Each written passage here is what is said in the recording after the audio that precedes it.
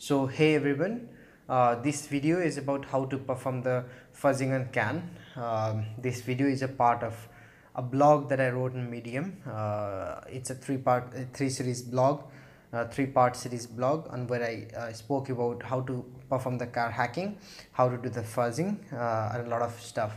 If you want to have a look at that, you can visit medium.com/@yogesojsa.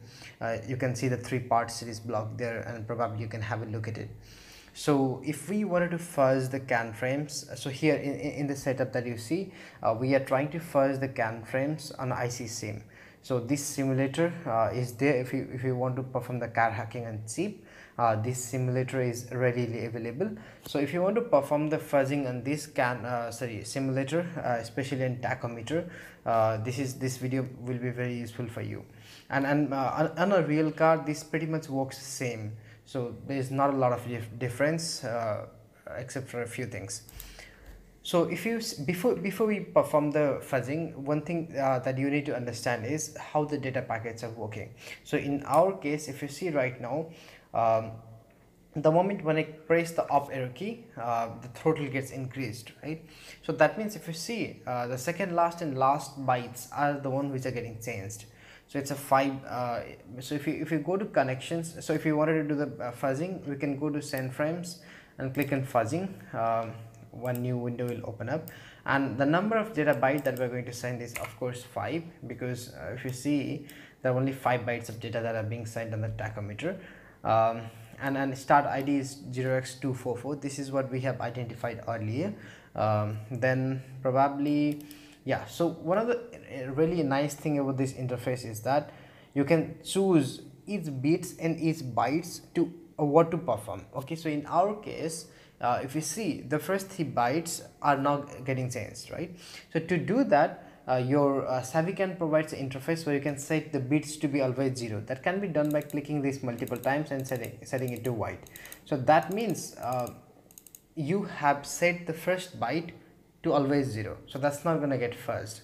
So similarly, we're going to do it for second and third as well, and we will perform the fuzzing only on fourth and fifth. Yeah, so this means that we're going to fuzz only third and fourth bytes, counting from 0. Yeah, so we'll click and start fuzzing, and you can see the tachometer gets changed, right? But you can set it to sequential, or you can set it to random, depending on what you want. So right now I set it to sequential, so of course the tachometer will increase sequentially and then go back to its original position. So one of the really cool thing, so when I click and start fuzzing, you can see the first 3 bytes are now getting changed.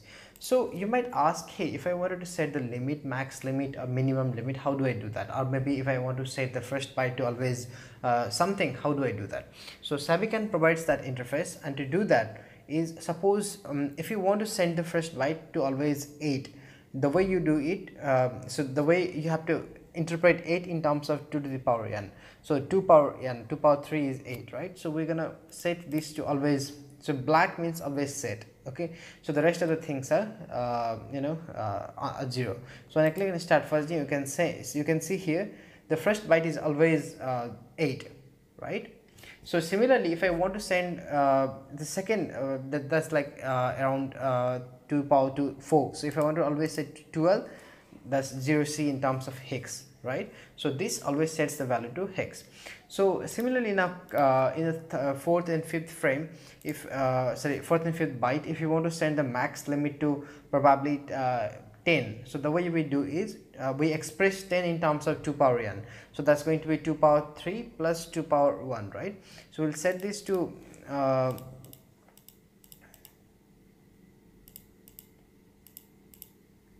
so that's 10, and then we'll set the rest of these to white, and we'll set this to fuzz. So if you see, our value will never go beyond 10. If you see the fourth and fifth on the window that is behind, the maximum that it can go is 10.